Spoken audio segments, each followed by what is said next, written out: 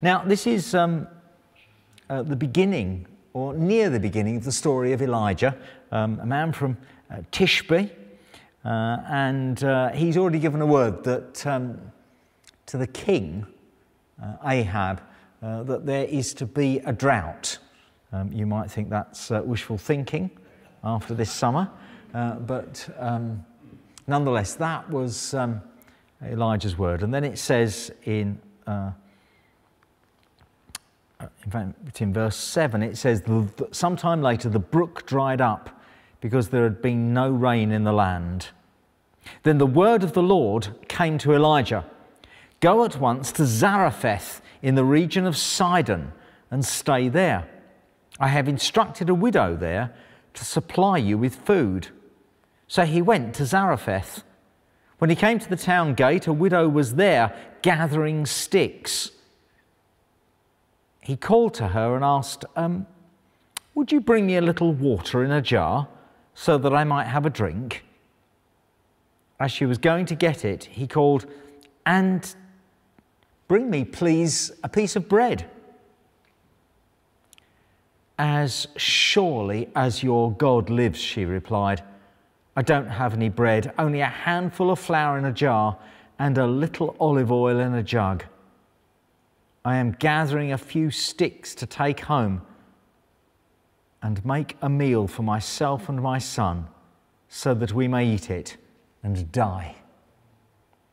Elijah said to her, "Don't be afraid. Go home and do all that you have said. But first, make a small loaf of bread for me from what you have and bring it to me. And then make something for yourself and your son. For this is what the Lord, the God of Israel, says, the jar of flour will not be used up and the jug of oil will not run dry until the day the Lord sends rain on the land." She went away and did as Elijah had told her. So there was food every day for Elijah and for the woman and her family. For the jar of flour was not used up and the jug of oil did not run dry, in keeping with the word of the Lord spoken by Elijah.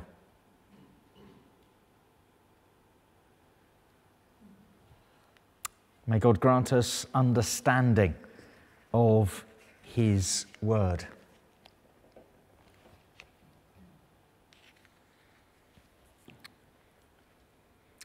I'll guess that some of you have been watching at least some of the Paralympic Games and the remarkable accomplishments of some of the folk. Now, I'm very aware that those from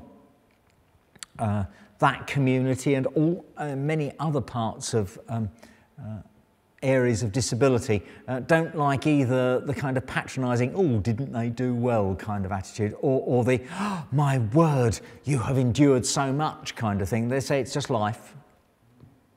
But I look at some of the results of the Paralympic Games and I think, and I'm not being funny here, I kind of think, good grief, there's people who have only got one leg and they're running faster than I could. People who have got immense challenges, blind people cycling and archer and people in wheelchair archer, and it's fantastic. And yet when they are interviewed, they kind of say, "Well, I'm just an ordinary person." And the letter of James makes a comment about Elijah and says, Elijah was a man just like us. Elijah was a man just like us. He prayed and the rain stopped for 3 years. He prayed again and the rain came. Just like us. And here's this story. Well, I'll tell you what's true about Elijah that's just like us. Not only did he pray to God and the Lord answered, but the provision of God was more than enough for Elijah. As I say, it began with his proclamation to Ahab, an evil king, a king who was a bit of a despot, who led the nation in in terrible ways and into idolatry and immorality, and who brought for himself over much power and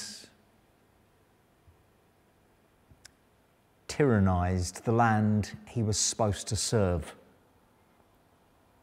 And Elijah feels called, and he says, "There will be no dew or rain except at my word, says the Lord." That's 1 Kings 17:1. That's the setting for the whole of the story of Elijah's ministry.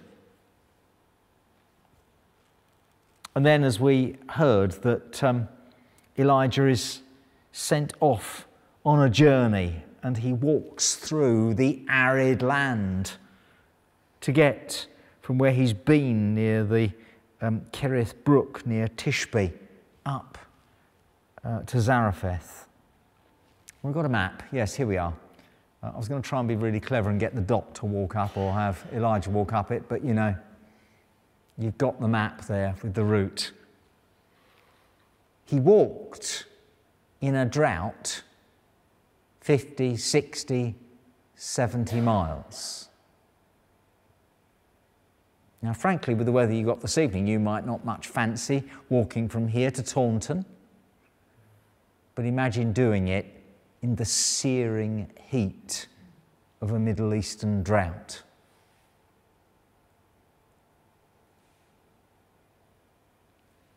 No water bottle to rehydrate, very little food.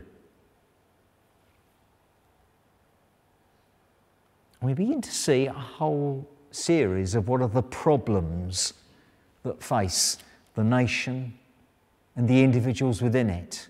We've already begun to see that the first of the problems is the setting. Their nation is being ruled badly.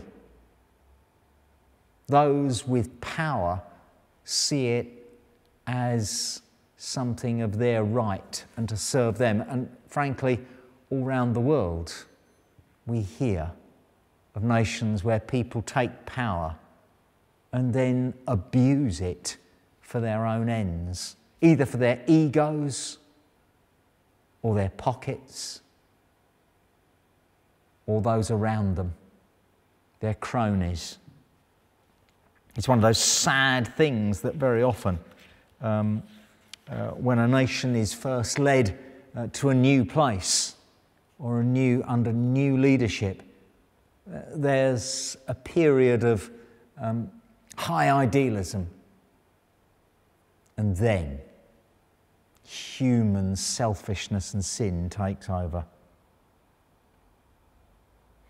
And Elijah's proclamation of drought is a reminder that the Lord holds us all accountable. Now, when we're seeking to be part of His will and His purpose, that's fine. But when we put ourselves first, then God's word and God's will become a terrible, abrasive encounter. Appalling for Israel in those days. A drought, the worst of things. Anyway, Elijah arrives at Zarephath, up near Sidon on the coast in the north. There's a kind of logic to what he does in one sense, because you could expect that part of the land to be less arid, more fertile. He's going to the place where there might be natural resources. But when he gets there, despite having been told there will be this widow who will resource him, he encounters that she's got problems too. Well, the first is that she's a widow. In the ancient world, that means there's no one to support her. The image we've got here suggests her son was quite young, probably too young to to provide a living. They could well be near enough destitute. And yet Elijah has acted obediently, which is fascinating, isn't it? He's acted obediently. His perception is that he should do what God tells him. Go to Zarephath and there's a widow who will support you. It's just totally counterintuitive. And that is sometimes the way the Lord chooses to work. We do things that, in a worldly sense, don't make sense. We do them because they are a way in which God chooses to provide for us. This is something that goes right through the Scriptures, of course. It will come to its pinnacle in the birth, life, teaching, death, and resurrection of Jesus over and over again. It's unlikely what happens. A devout couple from an obscure town have the promise that they will bring the Messiah into the world. They go off on long journeys again, not in a drought, but they do things that look like they won't make sense. They encounter those who see a child, or rather, they encounter those who meet a child and see a king and a saviour.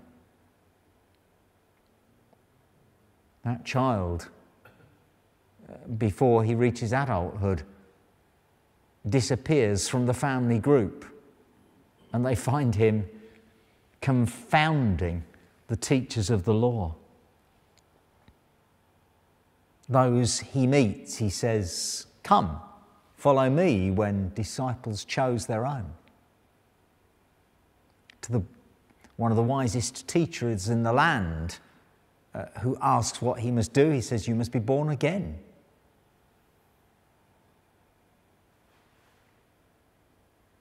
To a rich man who might well have been able to support many others, Jesus says, "Give it all away."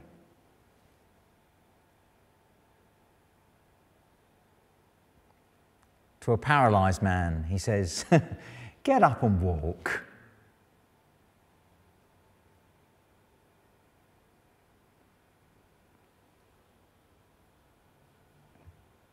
What we see here is the beginnings of the stirrings of the God who works in a way that we might not. And that's often a big step of faith for us, to be in step with him. The problems get further, don't they? When Elijah asks this woman to provide for him, something that's quite normal to do in his culture, in a place where it's as quick to turn up and ask for something, including accommodation or food, as it is to let someone know in advance, because everything can only go at walking pace anyway, so you're going to walk there. And where it's normal to provide for those who just turn up. Her response is to say, "Well, I've got a little bit of flour and a tiny bit of oil, and frankly, we were gathering up the sticks to nourish ourselves for a last meal. That's it. We've decided, we've had it." You may think that this is a rather peculiar and long route to gladness and generosity.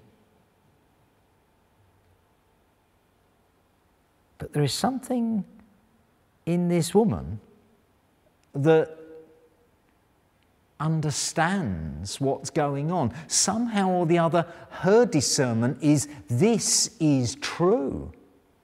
I'll do it, but it's going to bring us to our end. The problems seem insurmountable, and yet she accepts the challenge to take the prophet at his word.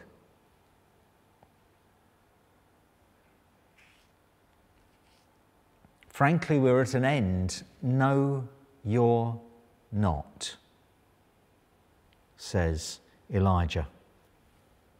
There is here a promise that he makes to her. It is this promise that the God who has made us and who loves us is the one who is more than enough. He is sufficient. When things are good, he is more than sufficient for all our needs, and we need to remember that he's the giver of good things. When all seems grim and terrible, we need to remember that he is the one who is more than enough, who is sufficient to uphold us.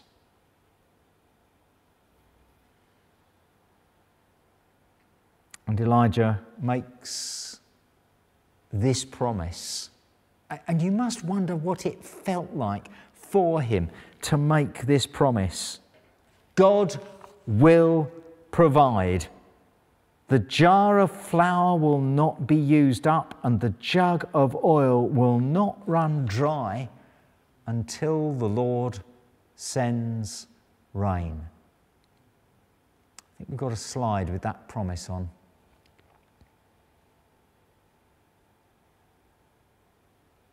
Okay, I've kind of painted it all from the end of the widow so far.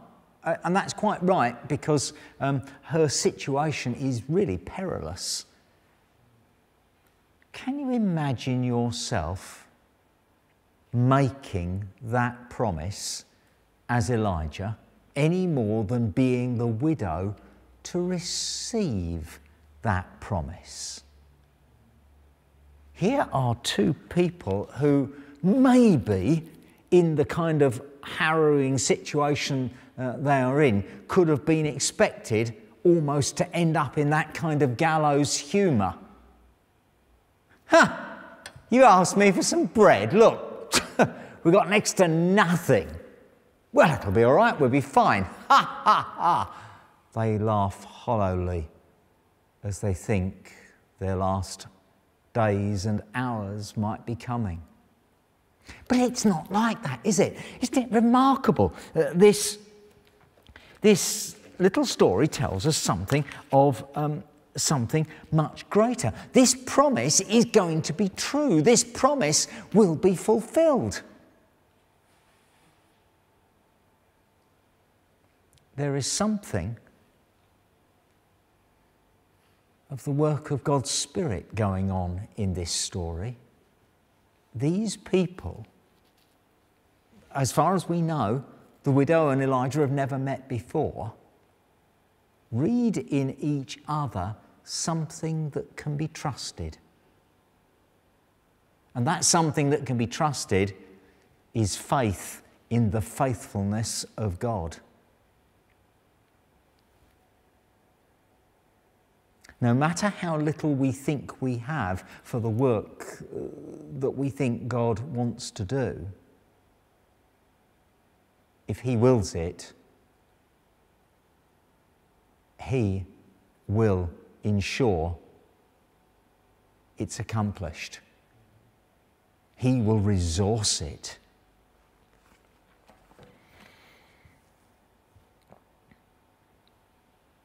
And on a damp, drizzly September grey evening, when, bluntly, those of us who are here can't blame those who thought, oh, goodness, I'm not going to go out.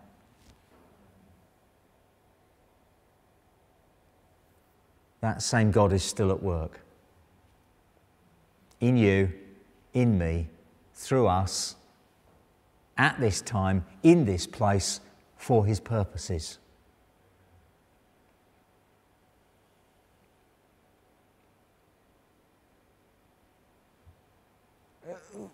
The God who in Jesus later found some fishermen who'd had in fact more than once, had had a bad night's work and nothing had got there, who'd said to them, go on, let down the nets again, is still at work.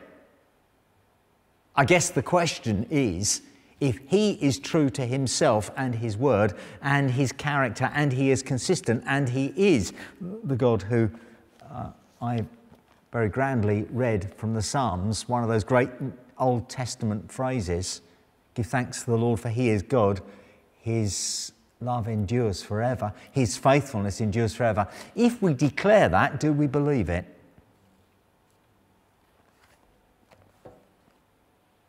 When Jesus first met the fishermen, and they'd struggled and not caught much, when they'd heard Jesus teach, he said, put out into some water and drop down the nets again. Well, it's got to be pretty much into the day by then when the fish are going to be sneaking down to the bottom, but Peter says, okay, I'll do it. And they catch, and I think it's Luke's account, says Peter fell down and worshipped and said, get away from me, Lord, I'm a sinful man. Encountering the God who does provide, who is sufficient, and who will act and accomplish what he says, can be sometimes uncomfortable. I guess 3 years later, when the same thing happened after the resurrection, well, Peter's response is slightly different then, isn't it? You know, it's John who says, it is the Lord, and Peter, it says, dived straight in. Then there's an uncomfortable conversation after the barbecue fish breakfast, but nonetheless, the God who provides for the widow and the prophet is the God who in Jesus shows himself to the disciples and who promises, I will send you another helper, the Holy Spirit, the Spirit of truth, who will speak about what I've told you. All these threads are here already in this story. In the providence of God.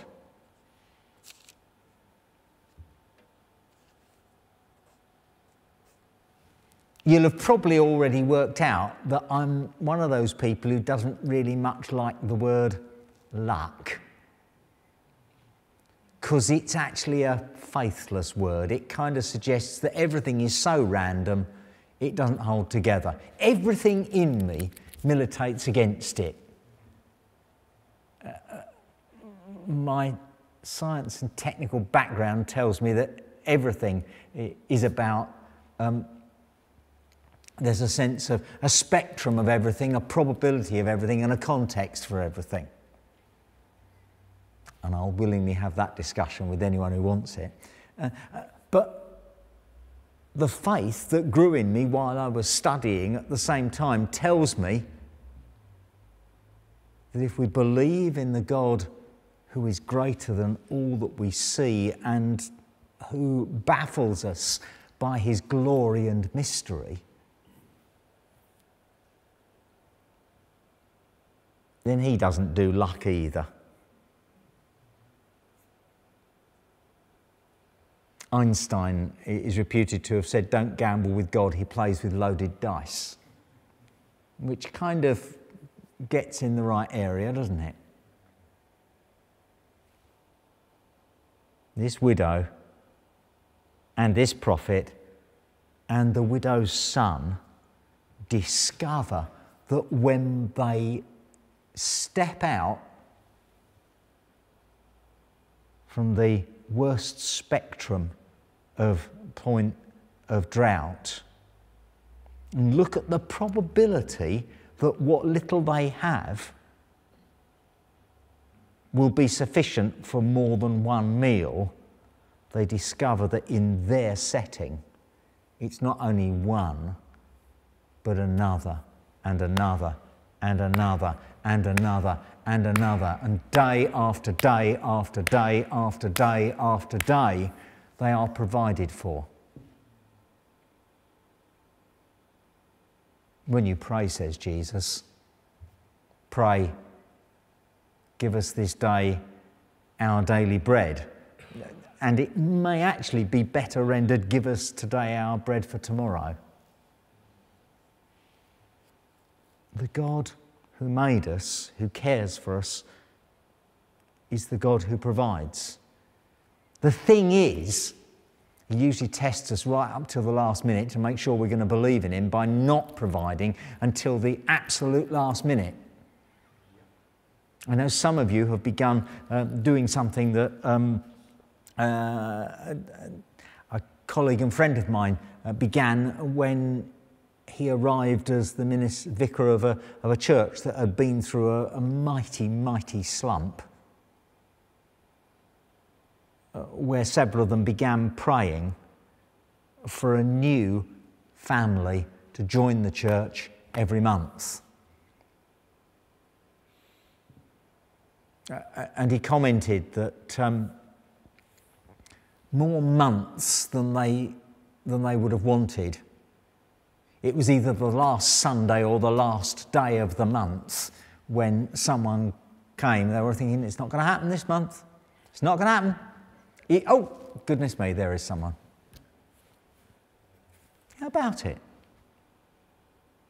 How about trusting like the widow and her son?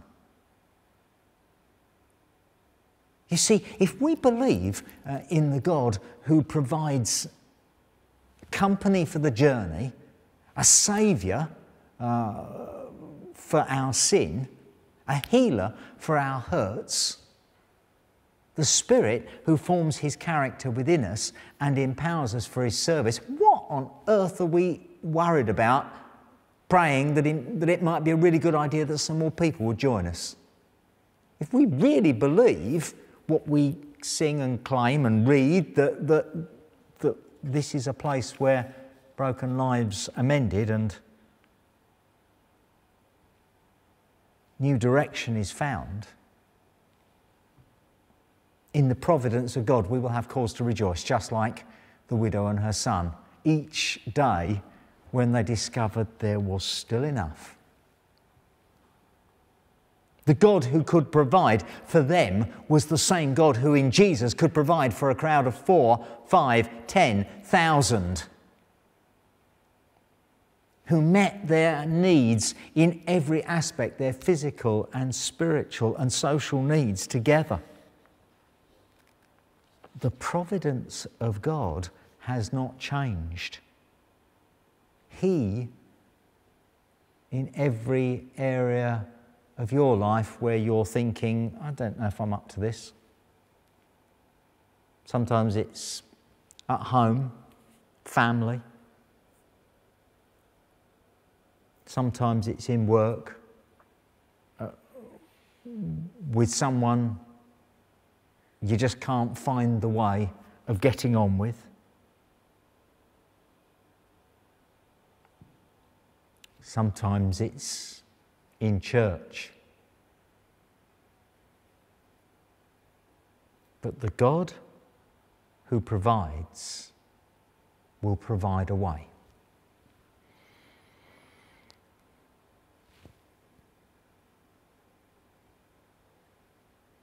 Of course, it's not the end of the story of Elijah, nor that of the widow. There's more bits to it, isn't there? But this story ends with a reminder of the nature of God.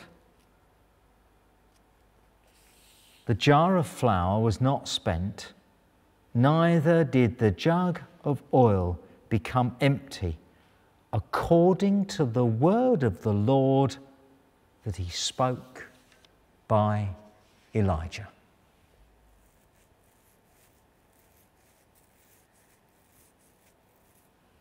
Elijah was a man just like us. He believed in the faithfulness and providence of God. He was as frail as us, Later on, you will see him in deep depression in this story. Sometimes he felt alone. Sometimes he felt overwhelmed or defeated. But in the providence of God, there was always sufficient for all that the Lord desired to accomplish. So at the kind of somewhere between halfway and two-thirds point of Holy Habits, somewhere just after the beginning of a new church programme year, I guess the question for us is, how big are our dreams in God's kingdom? For how big is our picture of the God in whom we claim to believe? And how much are we prepared to trust him? It's not about the size of our faith. Some years ago when we moved, on my first Sunday, I, off the cuff, near enough, said something which one of our delightful members there kept on quoting back to me throughout the 8 years we were present.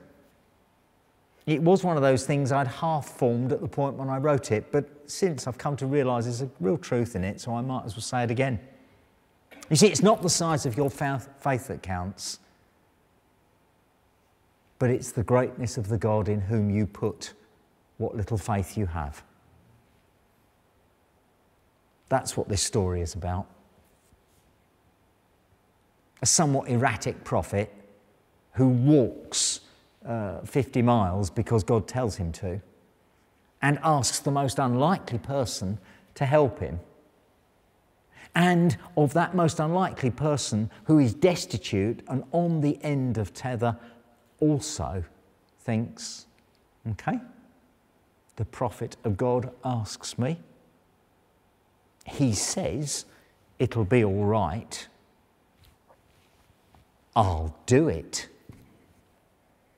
I wonder what things you will encounter this week, this month, this year, that will require what little faith you have to be put in a God big enough to accomplish and provide. And I wonder if by this time next year we were to gather and share the stories of what God has been doing, how Jesus has been shown and shared. I wonder if we each took those little steps. Just imagine what there might be to share. And by way of a taster, may I remind you that the end of this month, on the 29th, is one of our praise and share evenings, where in the words of Leonard Sachs from the good old days, this will be chiefly yourselves when the opportunity comes in between the music to offer a word of testimony. I wonder, what will the Lord have been doing in the next 3 or 4 weeks? What will he do in the next year and the years that are to come? For here's the thing, no matter the problems, his promise is sure and his providence is steadfast. So let's pray.